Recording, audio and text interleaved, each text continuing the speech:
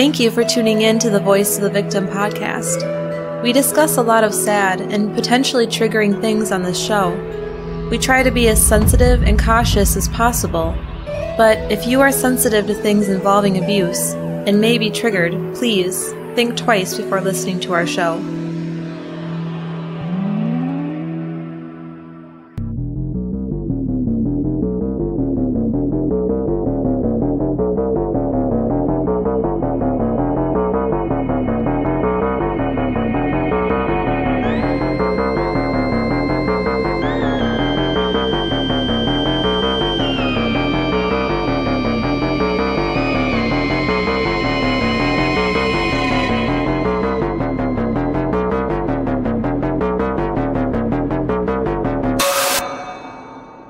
Hey guys, welcome to the Voice of the Victim podcast.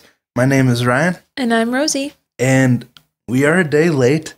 My work schedule's been pretty crazy. You might have seen that on our Instagram. I just wanted to thank a few people that commented on our Instagram and Facebook posts with nice words. Lindsay, Heather, Caitlin, Cheyenne, and Carissa. It was very kind words and supportive and really meant a lot. Mm-hmm. And also, Spotify did their year-end lists things, and it was really cool. Some people shared on Instagram. Maria and Maba shared their lists, and we were the most listened to podcast. So Yeah, that was pretty awesome. Cool. That confused me until you explained it to me.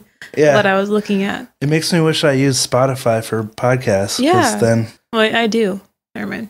Oh, well, I still use Apple Podcasts, but the app's been acting really weird lately. I think they're bogging it down with too much crap. But anyway, I also want to thank Kristen for the nice emails. It's been really cool. We've gotten a lot of nice feedback this week, and we really appreciate it. And of course, we want to thank all of our patrons for their nice support. And if you are a recent patron, be sure to check your Patreon messages, because we just want to make sure it's okay to give you a shout out on the show. So, with all that said, you ready to jump into the story for the week? Yeah.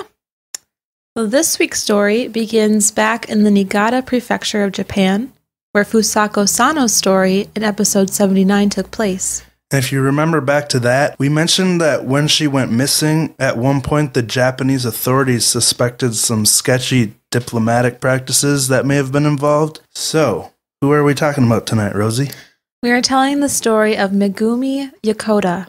And thankfully, we have a much more detailed resource this week than usual. We found it on the Wayback Machine Internet Archive, and it was a document from reachdc.net. Because it's so detailed, we're able to tell a much more colorful story, so it should be pretty interesting. So now let's get to know who Megumi Yokota was. We're going to talk first about her parents, Shigeru and Saki. On October 5th, 1964, Shigeru Yokota was at work in Nagoya, Japan. And he worked for a bank. That morning, he got a call from his wife Saki, telling him that she was having labor pains. So he ran out of work and caught a taxi and got home as fast as he could. He took her to the Siri hospital. They took Saki back to check in, and he went back to work to tell them that he needed the day off and to grab his camera. He rushed back to the hospital. He was worried he was going to miss the birth, but labor ended up being more difficult than they expected, and it lasted for quite a while.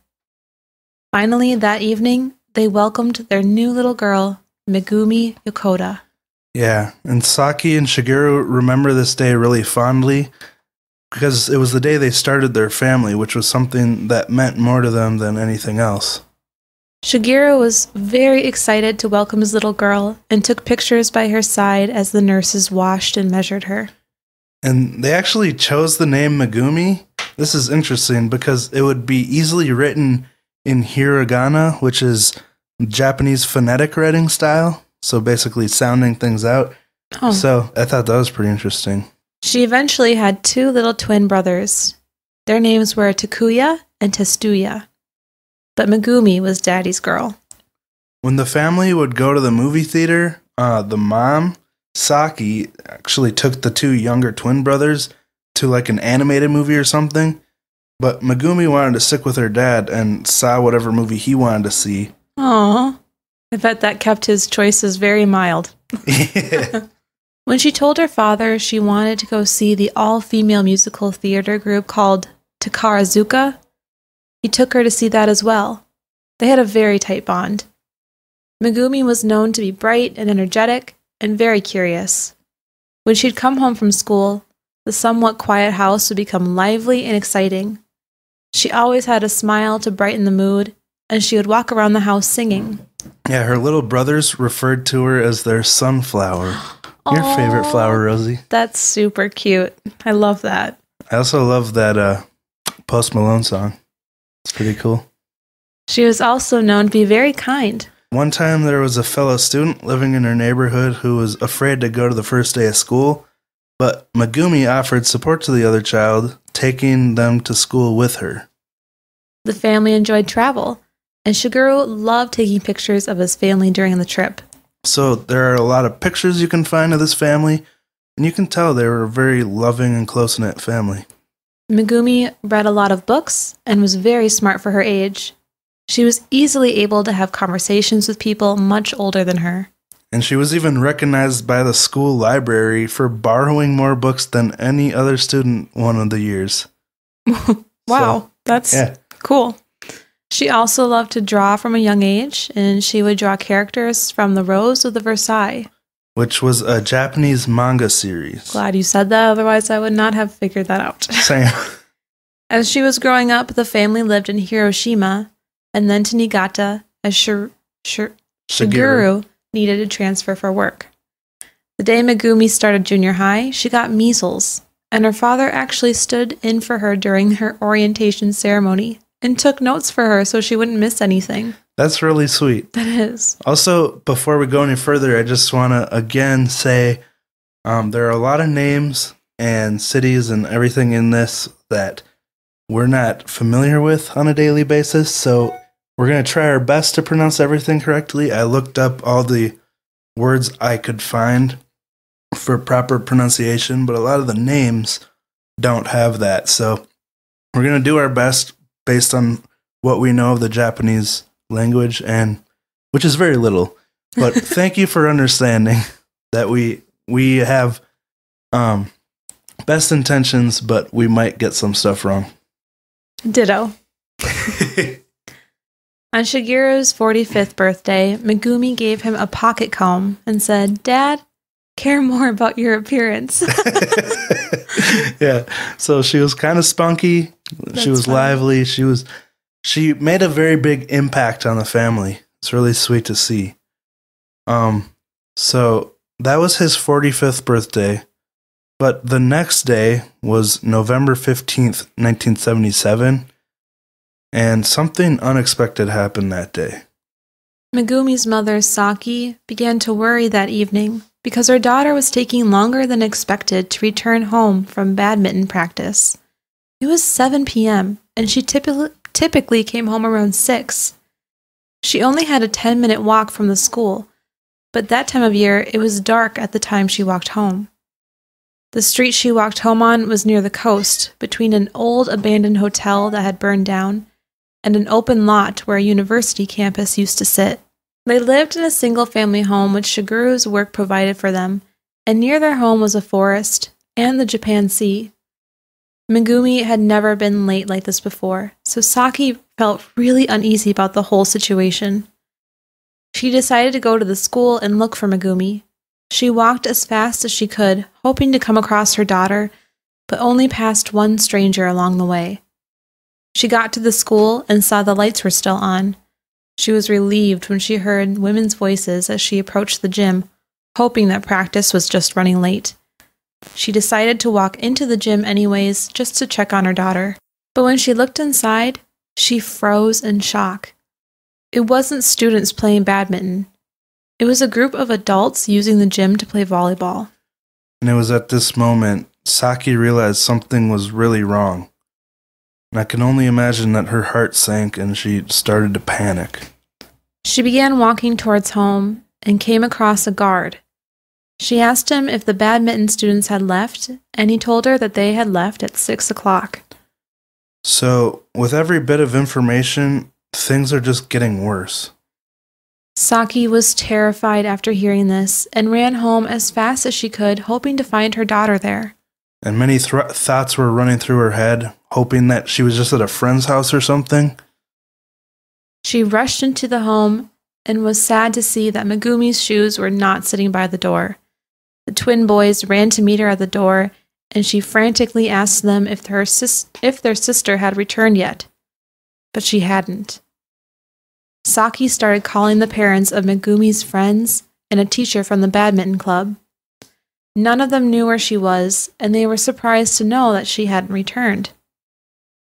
Desperate to find her daughter, Saki brought the twins and walked around outside with a flashlight. She even went into the abandoned hotel, where she would typically be too afraid to go. They all called out for her as loud as they could, but no one called back. They searched along the shore and even in the forest, asking anyone she saw along the way if they knew anything. Some of the people she stopped were irritated by her because she shined the flashlight into their cars. Which is understandable. I would hate that. But once you find out what's going on, you can obviously get why she's so frantic. The young boys cried as their mother searched, afraid of the loud rumbling ocean sounds. They returned home feeling defeated. Then Megumi's teacher came over to try to help. As soon as they arrived, the phone rang. It was Megumi's father, Shigeru. He was calling to tell his wife that he'd be home late because he was engrossed in a mahjong game during a party the bank was having for a new employee. Mahjong always seems to get in the way, but Saki alerted him that his mahjong game was the least of his concerns. He typically walked home from work, but this day, he got a taxi to get home as fast as he could. 3 of his friends from work also came to support the family. Shigeru checked all the places that his wife had already checked again. The teacher had an idea about where she could be. He theorized that she may have accidentally locked herself in a bathroom or classroom at the school after going back in to grab something that she forgot. So he went and searched the school. Again, she was nowhere to be found. Just before 10 p.m., after realizing they had nowhere else to look and that it was likely more serious than they had originally thought, they called the police. 17 police officers from Niigata came to the Yokota home and launched a missing persons investigation. Speaking to Megumi's friend from the badminton club, they were able to paint a picture of what happened. Megumi left the school with 2 friends around 6:25 p.m. They walked towards Megumi's home on a street that led toward the seashore. One of her friends turned right at a crossroad, and the other turned left at the next crossroad. So by 6:35 p.m., Megumi was by herself, finishing the walk home alone in the dark. And that was the stretch between the abandoned hotel and the opening where the campus had been. So that's where the police deployed their search dogs.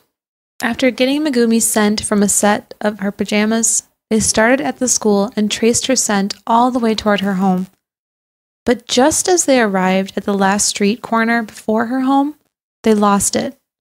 It was less than 100 yards away from her front door.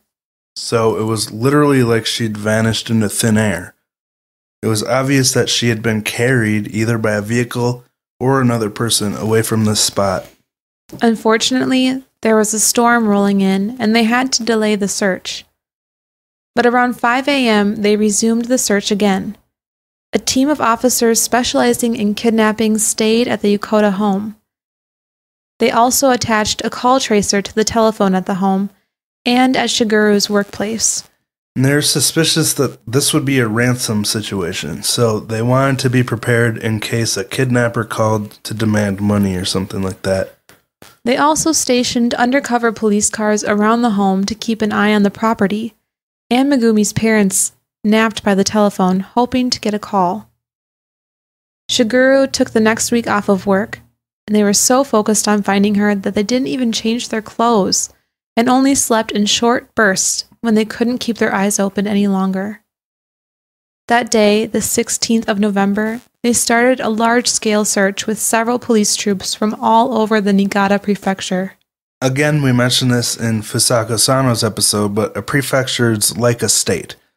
Niigata has over 2.2 million people in it, so this isn't a small police force. The troops lined up side by side and swept several areas, including the shore and the woods near the house, and they carried metal sticks to poke the ground as they searched.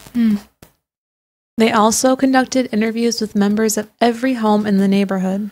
One of the people they interviewed mentioned that they had seen a UFO in the area, but I don't think anyone gave that idea much consideration.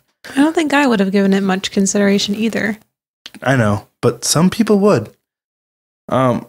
But seriously, all of this had a really profound impact on the two young boys, Takuya and Tetsuya. They saw how desperate and distraught their parents were, and it was a really stressful situation for them because they're kids. They need their parents' full attention, but you know how this is, Rosie. When your parents are distracted by some huge tragedy in their life, it's tough on the other kids, you know? Well, there were a number of theories about what had happened. Some thought that she may have gotten jumped by some delinquent kids from the neighborhood. And if you listen to episode 100 of True Crime Island, you'll know that this isn't a stretch. And others thought that she could have been involved in a car accident, or taken by a driver, or just kidnapped. Or even harder to imagine, that she may have run away. A week passed with no phone calls, so the police decided to make the case public, hoping someone would have some answers for them. So, at the same time, a week after she went missing, Shigeru returned to work. The bank was making everyone else work late night hours, but they actually made an exception for Shigeru because of the circumstances he was in. They posted her photo on the front page of the Niigata Nippo newspaper. The national newspaper, Mainichi newspaper, also ran a small article. I think that was right. Thank you. But even after reaching out through the media, they were unable to find any useful information. And this actually became the largest missing persons investigation in the history of the Niigata Prefectural Police at the time. It's nice to see that there's so much going on to try to find her, though. I know. Everyone seems super involved. They searched along the coast by boat and helicopter, all the way up to the neighboring prefecture of Yamagata. And they even had divers searching underwater all the way up the coast. Shigeru himself would walk along the shore every morning before work, searching the waters, bracing himself for the worst. I can't imagine those walks. Ugh. Every night before bed, Saki and Shigeru talked about Megumi and cried. I can't imagine this, how difficult this would be. Like, we're not even parents, but if we were and we had, because it's hard work raising a kid, and the bond you form with a child is so strong. For one of them to suddenly be gone and have no idea, no closure. No closure at all. No idea what's going on. It's just no way to feel peace ever, But one of the twins, Takuya, said that it felt like he was living in a situation he'd only seen on TV and thought could never happen in his own life. Which everyone who goes through these situations probably feels, The family, which had once been very happy and close-knit, was starting to fall apart. The family dinners lost their light and fun atmosphere and became quiet and somber. And Shigeru made a statement about the state of the family during the time. Rosie, will you read that? It says, "Some people say that when there is trouble in the home, the family strengthens its ties. But I disagree. Actually, trouble rather has a strong force to make the family fall down. Because the reason for her disappearance was unknown, we could not resolve our feelings. If we hoped that our daughter was alive, then the reason had to be that she had run away. But this contradicted those happy years with Megumi. At worst, we might have reached the point where we had to divorce each other. In our household, we had twin brothers, and we had to bring them up. My wife could not cry all the time. It propped up our family." So that's an interesting perspective because they had no closure at all. It just had to be so frustrating. Saki and Shigeru actually stopped leaving the house together because they always wanted someone home by the phones in case there was a call with information. And there was actually a disagreement between Saki and Shigeru about which picture they would use to represent their daughter on her missing posters. Shigeru wanted to use a photo that was taken in front of the school gate in her uniform because it was the same clothes that she was wearing when she went missing. But she had a somber look on her face because she was recovering from being sick. Saki wanted to use a picture that more accurately represented her bright and lively personality.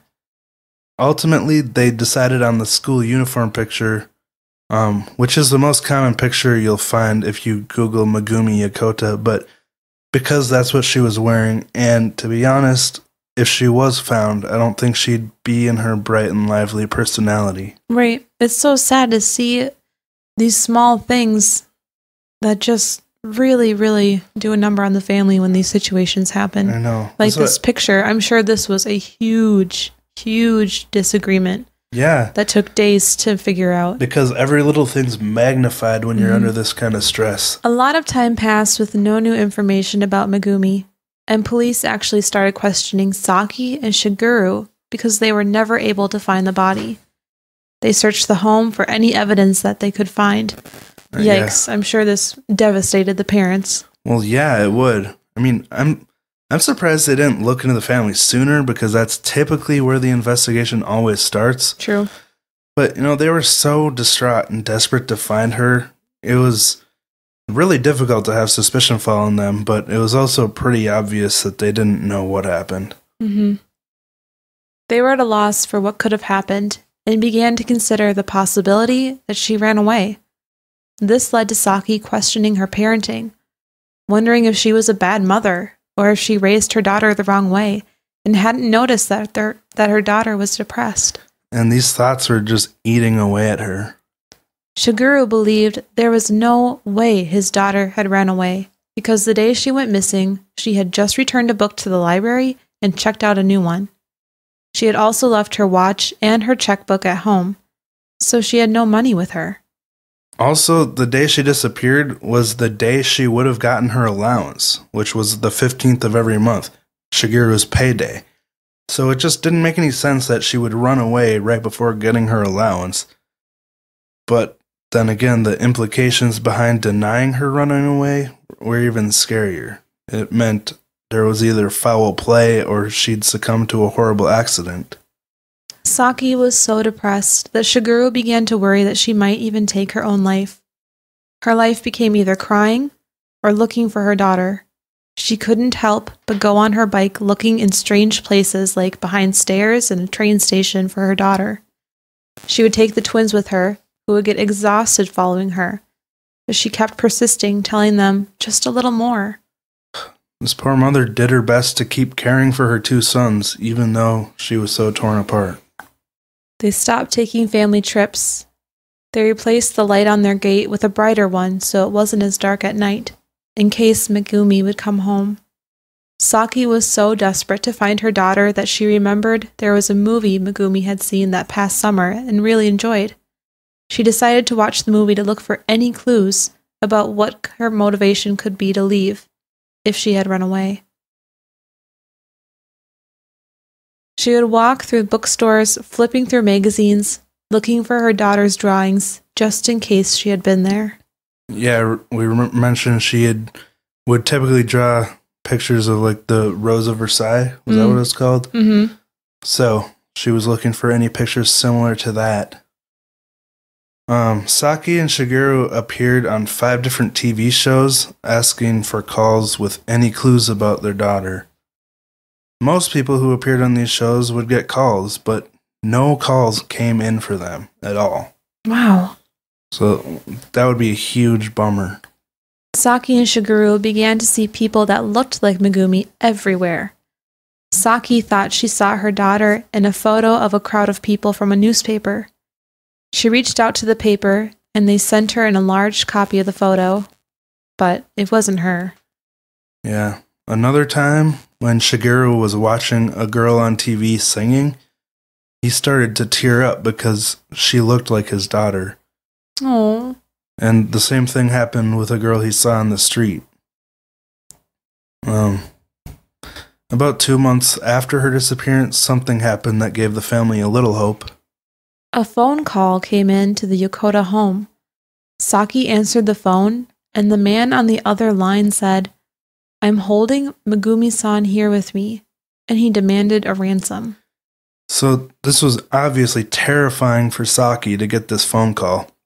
She remembers her legs physically trembling with fear during that call, but at the same time, she felt a little bit hopeful that she'd finally get her daughter back. Thankfully, the police had rigged that call tracker up to the phone. Police rushed over to their house and traced the call. They quickly identified the caller and were able to arrest him. They began questioning him, hoping that this would finally lead to the discovery of Megumi's whereabouts. But again, the results were disappointing. It turned out to be a prank call by a high school student who had nothing to do with her disappearance. He just formulated the story based on the newspaper articles. What a jerk. This was a huge letdown to the family. Like, who does this kind of crap? So, with a lot of time passing, the family began to lose hope again. 10 years passed with no new information. And Shigeru's work ended up transferring him to a branch in the Gunma prefecture of Japan. So at this point, they had pretty much lost hope of seeing their daughter again. Shigeru and Saki were trying to move on and enjoy their lives as best as they could, and went together to a soba noodle restaurant for a date night. While they were there, they found a magazine with a picture of a woman that looked just like their daughter. She was a contestant in a local beauty contest called Bowling Lady, which was hosted by local bowling alleys. Yeah, and the contestants were going to play a bowling tournament at the Shinagawa Prince Hotel in Tokyo. So Saki decided to go to the tournament in hopes that it was her daughter in the magazine. Saki got there 30 minutes before it started and snagged a seat in the second row so she had a clear view of the contestants. Eventually, the woman came out. She looked just like an older version of her daughter, but she realized early on that it wasn't her. On another occasion, Saki saw a painting of a woman who also looked just like Megumi. She visited the gallery to find out who the model was. And they were actually able to meet with the painter and explain their situation, and that they thought their daughter had possibly gotten amnesia and was working as a model now. You know, they were desperate, trying to find any way to find their daughter. But the model was actually a close acquaintance of the painter, and they were able to prove her identity, and it was not Megumi. So, to this point, they've gone through so much disappointment. In 1990, the family heard about another girl who had disappeared from Niigata in an almost identical fashion to Megumi. And you may know who we're talking about. We told her story in episode 79, Fusako Sano. They had both disappeared on their way home from school, and they wondered if it may have been the same person fetching a new girl 13 years later. But they still had no idea who had taken Fusako Sano at this time. So they began to lose hope, and the efforts slowed down. Eventually, the family moved again from Gunma to Tokyo.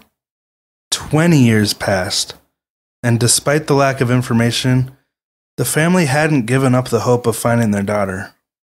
On January 21st, 1997, Shigeru and Saki Yokota were going about their business. They had moved into a condo in the Kawasaki City, which is a suburb of Tokyo. Saki was over in Chiba for a monthly Christian prayer meeting. And Chiba is just across the bay from Tokyo. This was actually the day she announced to her prayer group that her son, Takuya, was getting married. The group congratulated her on the happy news, which was such a contrast from what the family typically had. Saki had been having a really rough time coping after her daughter disappeared. It was common for her to break down crying in her home during the day when her husband and sons had left for work. She would cry while doing pretty much anything that would remind her of her daughter. Yeah, and she had turned to religion after her daughter disappeared to help her cope because she was having such a hard time.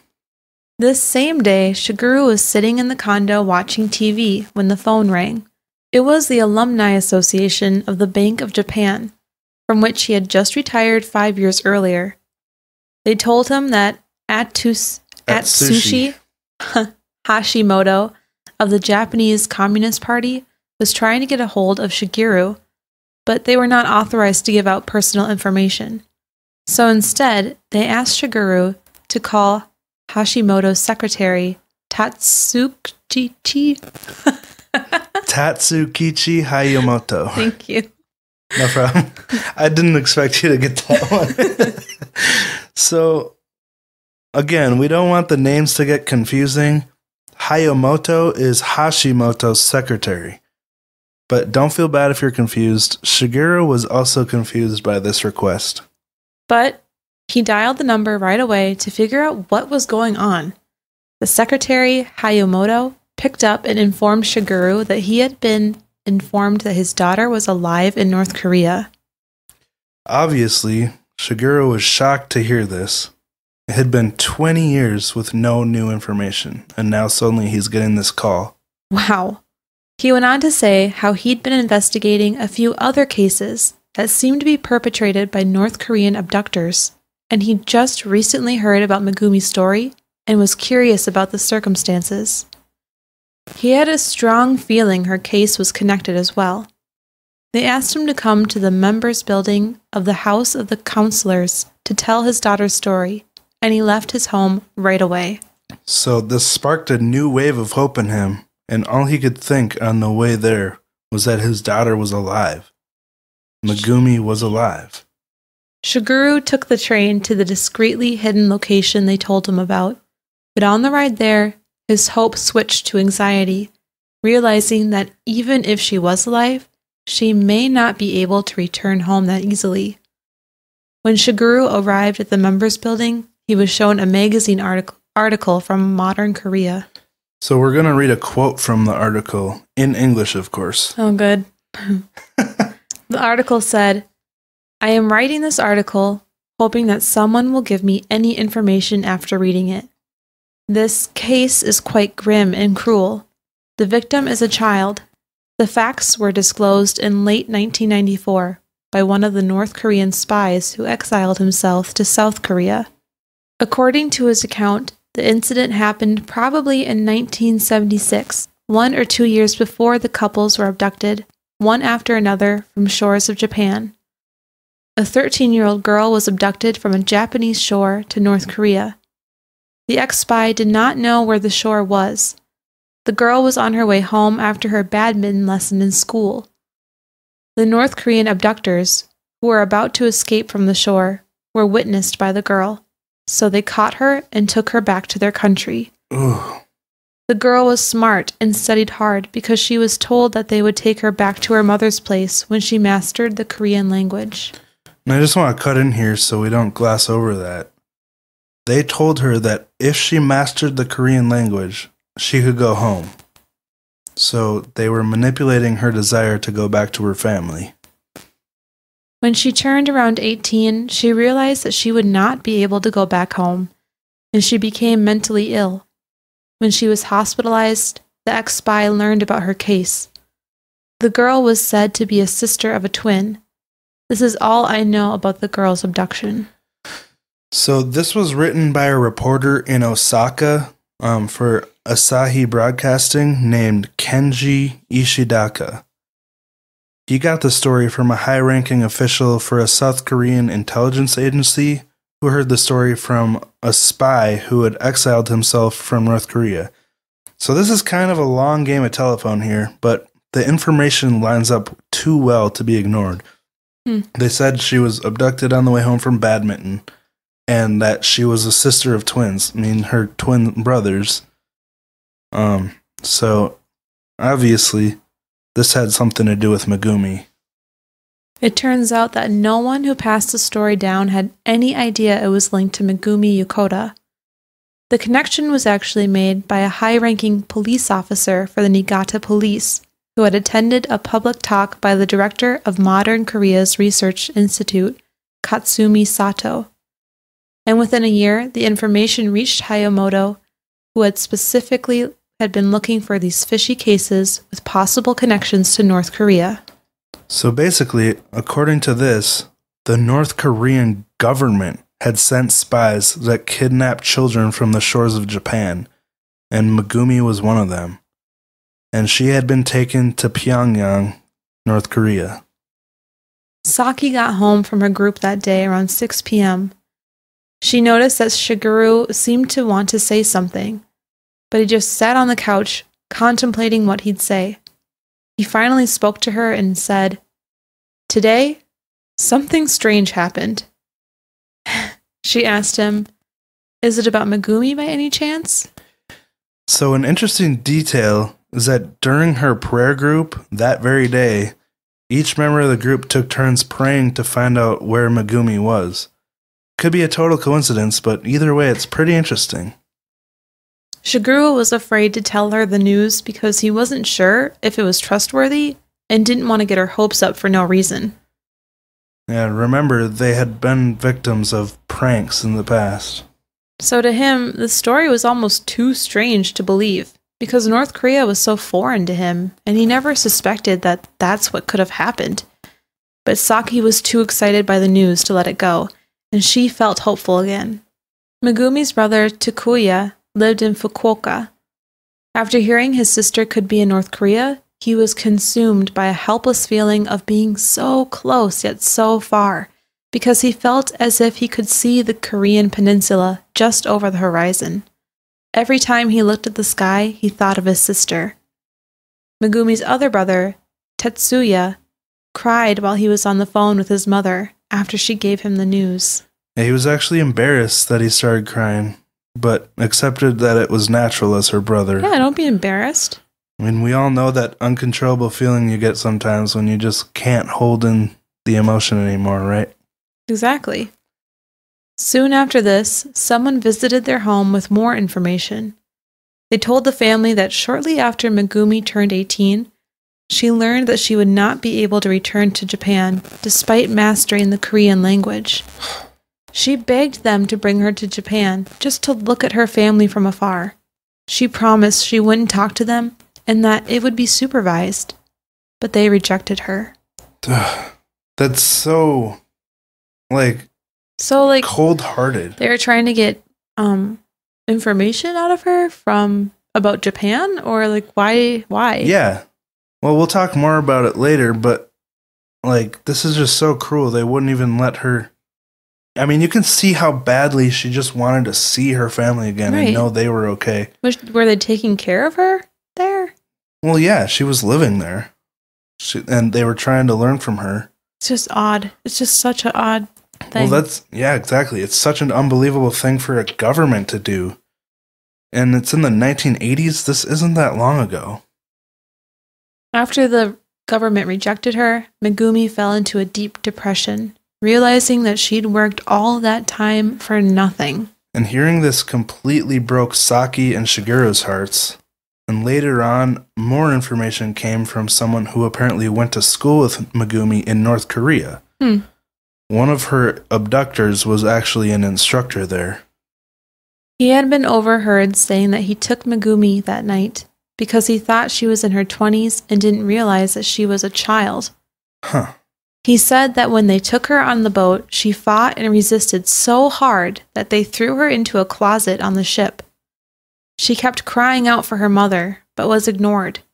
She scratched the walls of the closet through the whole trip, and she was so persistent that when she finally came out of that room, her nails were bloody and falling off. Ugh. So awful.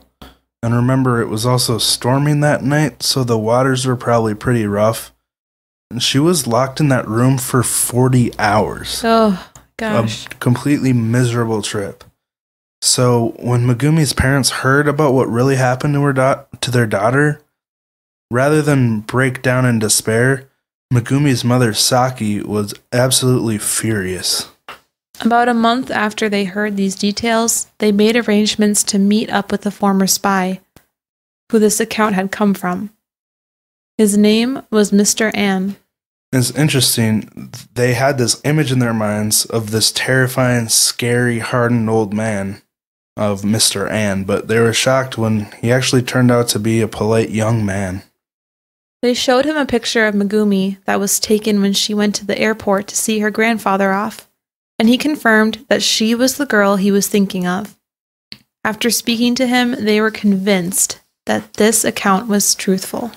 In fact, they actually started to feel like Mr. An was a victim himself of the North Korean regime.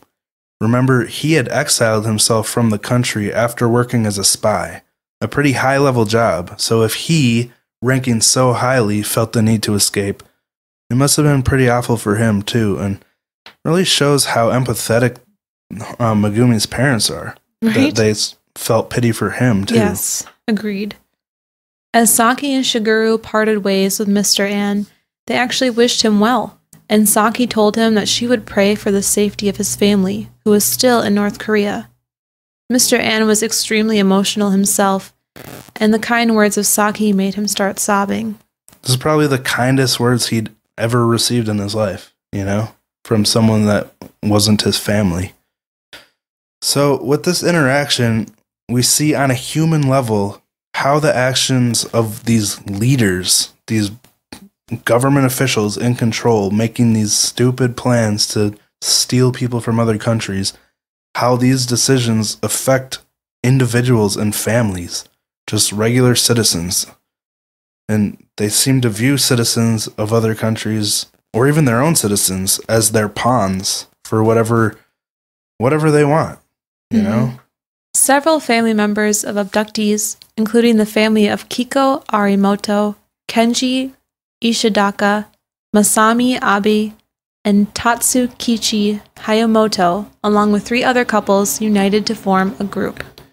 And Kiko Arimoto was another woman who was kidnapped by the North Korean government, and we referred to her in our latest Patreon episode that's coming out side by side with this one, where we talk about something that's related to this, which we'll say later, but we'll probably do a deep dive into Kiko's story in the future too.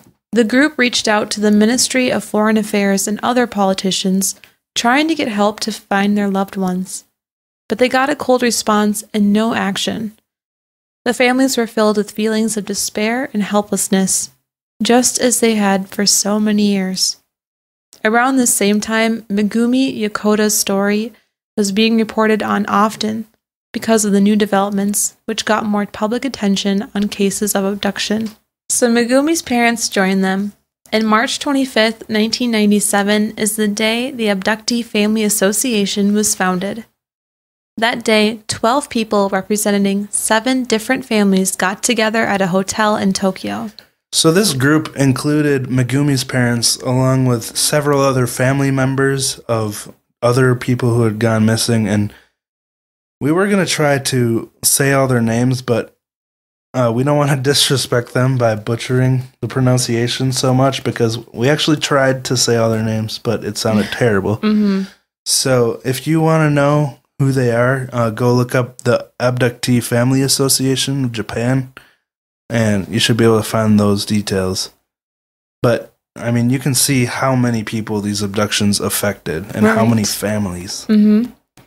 Saki had actually read articles about some of these other people who went missing just a few years after Megumi had disappeared, and she felt they related to her daughter's case. But when she brought that newspaper to the Niigata police to point it out, they told her their cases were too different from Megumi's. Yeah, so what? But now, with the new information from the spy, it seemed a lot more likely that she was right all along.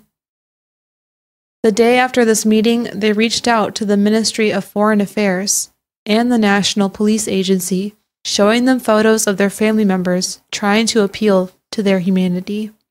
They begged for their help to bring their loved ones home. It had to be pretty moving, you'd think. Oh, you'd hope so. Shigeru acted as the group representative and read them a statement saying, quote, "Our sons and daughters suddenly disappeared, and there have been no clues about these cases. However, recently ex-spies who had exiled themselves from North Korea gave accounts that they had seen some of those victims, which are beams of hope in the dark for the families left behind. We really feel we want any help we can get. The government should promptly make efforts to reveal the truth about these cases. They should collect information through the Ministry of Foreign Affairs, send officers to South Korea, and confirm the cases with the help of the South Korean government. Based on those efforts, we want the government to demand the return of the victims from North Korea with a resolute stand. We do not oppose the food aid to North Korea, but speaking from the humanitarian standpoint, we frankly think that our sons and daughters must come back first. Since our sons and daughters have disappeared, it has already been more than 15 years. The precious time that had been lost during those years cannot be compensated forever. Yeah, as if Shigeru wasn't going through enough at this time, his own father passed away that same day at the age of 93. Oh. And it had been his passion, because this was Megumi's grandfather, it had been his passion to get this group formed to work toward the return of his granddaughter. And they actually felt as if he had held on just long enough to see that group form. The photo that they showed to Mr. An before this was from the last day he'd seen his granddaughter. It became their final goodbye. Eventually, the Abductee Family Association heard back from the Ministry of Foreign Affairs. They were told to come to the Akura official building, where they waited in a room on the first floor for a long time. Eventually, someone came and called the Yokota family upstairs. The four of them walked into a room and sat down with the Vice Minister of Foreign Affairs. But when he spoke to them, it was in a cold and assertive tone. He said, quote, "I'm really sorry about this, but your daughter has been dead." What? After all of this? Yeah, another huge blow to the family. The family was shocked and devastated. I mean, after getting their hopes up that she was alive after all this time, they're just flat out told she's dead. And they said it was just in a really matter-of-fact and cold tone. They told him they didn't believe him and asked when she died. The minister just replied saying, "I don't know, actually." So he really didn't seem to care that much about the family's feelings. They were told that Megumi had been married and had a child, but didn't have any real evidence to confirm it.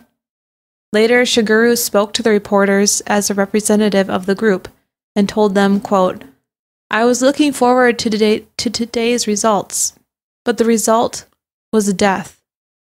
Then he lost the ability to speak and just coughed. And can you imagine having to speak as the representative of this group after finding out this? No, that would be devastating. The next day, they were told they'd be meeting a man who actually met Megumi's daughter. This man said that a 15-year-old girl named Kim Hae-kyung showed him a badminton racket and cover that was supposedly the same racket Megumi was carrying the night she was taken. She also showed him a picture of her mother, Megumi, when she was 20. Yeah, unfortunately, the man didn't have any proof of the items or take any photos or anything. So Megumi's family was shocked by this information and didn't know how they could really believe it was true. Right. The girl had also said that she was only in preschool when her mother died.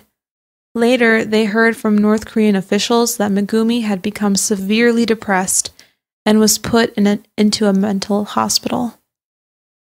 And then they were told something absolutely appalling. So listener discretion is advised for this part because it's pretty awful to imagine.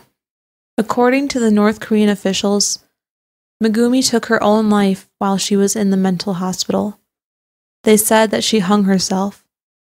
Saki could not believe that her daughter would do something like this and immediately assumed that it was a cruel joke from the North Korean government.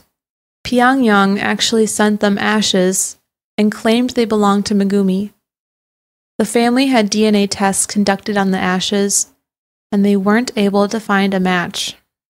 So to the family, this told them that it wasn't her ashes and gave them hope that she was still alive, but The technician that tested the DNA actually spoke up about this and said he was new to the job and had very little samples to work with, and they were poor quality. So the DNA could have possibly matched if he had better samples. And why are they using a brand new technician to do this? Well, I don't think they'd pick technicians based on profile. I don't know. But I didn't know they could test DNA from ashes. You would think everything would be destroyed.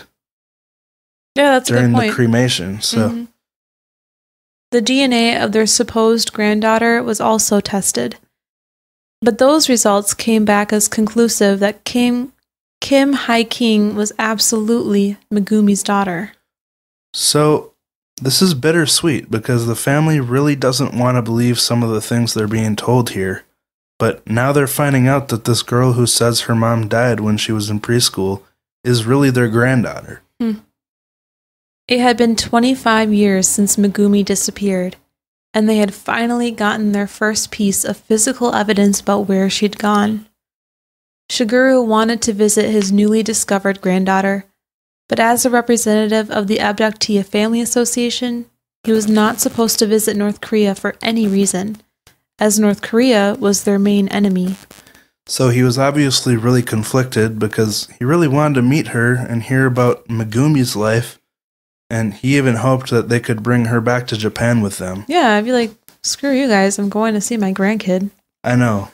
But again, there's a risk that they might not let him come home if he's actively campaigning against their government. True. Saki and the boys were much more opposed to this idea. How could they ever get out of North Korea once they were in it? And like I said, if you really think about it, these people are leading an organization against North Korea and an enemy to the country. So it definitely wouldn't be a good idea to go there. That makes sense now that I think about it. I forget about how strict North Korea is. Oh, yeah. Finally, in March of 2014, they were able to make arrangements to meet the girl. They traveled to Ulaanbaatar, Mongolia. Mongolia. Mongolia. I know that. From March 10th to the 14th. This was 11 years later, so she was 26. But Kim was now married, and her new name was Kim Eun-gyeong. Plus, she had a 10-month-old baby.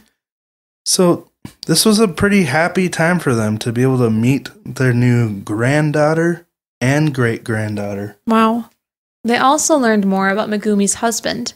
His name was Kim Young-nam, another abductee, but taken from South Korea.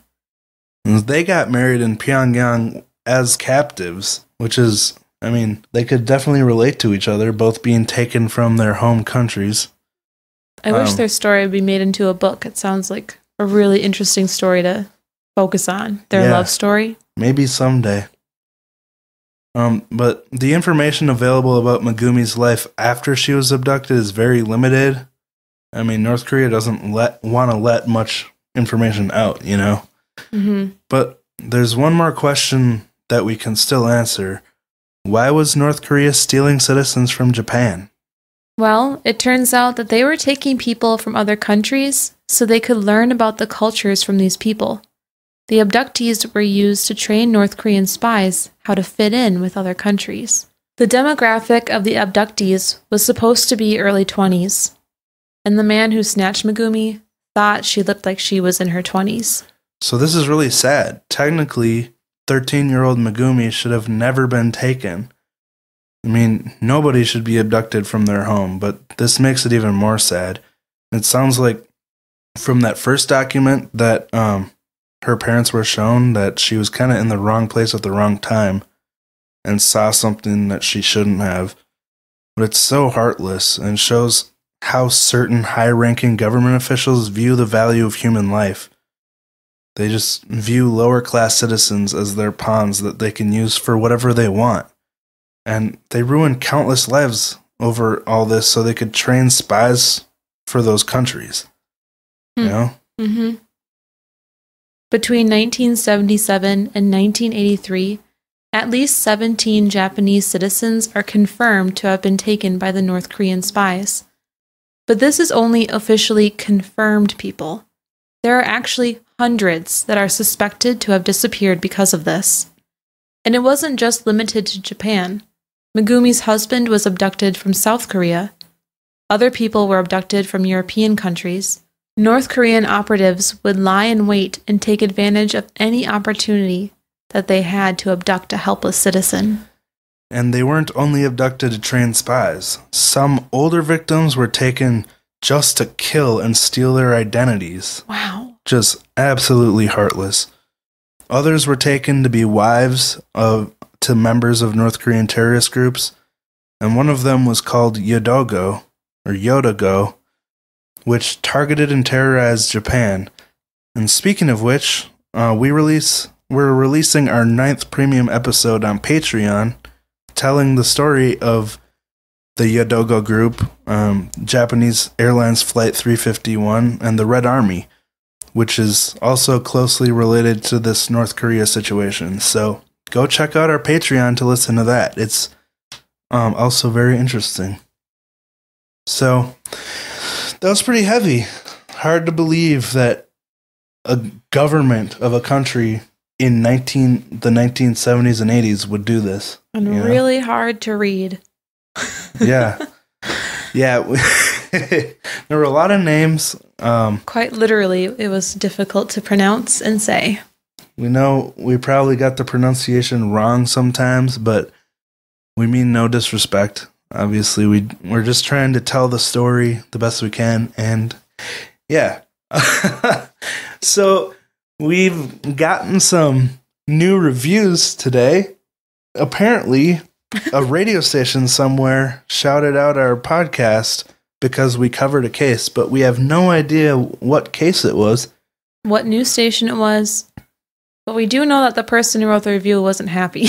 Yeah, apparently. But we thought it was pretty cool. I'll just read it real quick. It was on a news station. It said, a news station in my area recommended this podcast because a story they did recently took place here. So I'm guessing it took place where the radio station was. And they go on to say that it sounds monotone and Fake. And it says, yes, it's a rough subject, but reading the stuff word for word from a script doesn't help. Have a little more personality or find a new subject. So anyway, we've made no secret of the fact that we do read from a script. I mean, a lot of big podcasts do. Last Podcast on the Left is actually kind of the format I have in mind when I put together the script because, it's obvious they're reading from a script. Same with The Dollop. I mean, there's a lot of podcasts that read from a script and then try to incorporate conversation into the script. And that's what we try to do. But I'm guessing whatever case this radio station recommended was an older one because I'll admit that in our earlier episodes, we definitely had a hard time sounding natural. It was a growing process, but we're hoping we sound better now. Anyway, if you did find our podcast because of this radio station, let us know. Yeah, we're because super we curious. have no idea what it was or where it came from. So we'd be very curious to know what case it was because it's probably an older one. We're hoping it's not. Not what? An older one. Well, I am. You are? Because they said review. it sounded bad. So Yeah, you're right. Anyway, yeah, enough about that. Just let us know if you know what station that was. And we're going to share some nice reviews. Okay. So, I'll read this first one, if that's cool with you. That's cool with me. All right, it says, deserves nothing less than 5. Aw. Ryan and Rosie, I wanted to write this review and give you both 5 stars for a while now. I have been listening since your first initial podcast, and my loyalty grows listening to each new episode every almost week. You both are very respectful and considerate given the nature of the subject you discuss, without leaving it dry. I am one of those that love the fact you are married. I like hearing the jokes between you. It's cute. Additionally, I like how respectful Ryan is of being a man. as many of the victims are female. That's really sweet. I should have had you read this. He gave an example of being a male postal carrier and that position of trust, and I thought it was spot on. Keep on producing the podcasts. I can't wait to listen next week. Heather Marie. Thank you, Heather Marie. We really appreciate that. And it was 5 stars, which means a lot. We appreciate those 5-star reviews. We sure do. Our next one is entitled Great Love for This Podcast. Short but sweet and to the point. It says, I absolutely love this podcast. It is greatly needed, and I would listen 24/7 if I had more time. That's so sweet. From BugMom16. Thank you. That was really nice. Thank you, Bug Mom. We also got an email asking how to write a review. Ryan, would you like to expand on that question? Oh, yeah. If you would like to leave us a review, which we would really appreciate, to help offset the negative reviews from whatever radio stations shouted out our crappy episode, you could do that on Apple Podcasts. It's pretty easy to figure out. If you're not on Apple, I think you can leave reviews on Stitcher. Chartable? Which is... No. That's not... Never mind. I think Podbean also lets you leave reviews, so... Yeah. That's all I can think of. But anyway, we would appreciate it. Very much. And if you don't feel like it, that's cool too. We get it. So anyway, another thing we've heard is that we need to rehearse. But let me tell you right now, we don't got no time to rehearse. Exactly. You may have seen on our Instagram post, but I've worked 43 hours already this week. By Wednesday, I had already worked 43 hours because it's Christmas season at the post office, and it's pretty crazy. So thank you to our really kind listeners for understanding that we don't have time to rehearse. We barely have time to write the script itself because we are 2 full-time working people that do this on the side because we love it. And, you know, if you don't like the scripted / commentary, yeah, whatever our approach is, that's fine. Everyone has their own taste. So thank you for giving us a try. And yeah, I think that's about it. Yeah, I do too. So we're going to wrap this up. Don't forget to check out our new Patreon episode that ties in very much so with this episode. And I think that's about it. Mm-hmm. I'm excited for next week's. Me too. Rosie wrote next week's episode, and Such it's very rare personal. gem. Yes. And it also, kintsugi, that's a Japanese word, isn't it? Don't spoil it. So, you can follow us on Instagram at VOV Podcast. You can follow us on Twitter at VOV Pod. And you can get t-shirts and mugs and tote bags and cool stuff like that at vovpodcast.threadless.com with our logo on it and with Rosie's face / design on it. And I think that's about it. Mm-hmm. Email us at vovpodcast if you want to talk to us or recommend a case or whatever. We've really appreciated all the feedback. So, all right. Well, if you have anything else to say, Rosie, now's your chance. We gotta start on that Patreon. We gotta be done. Yes. We actually still need to record the Patreon episode, but it will be out side by side with this one. So, all right.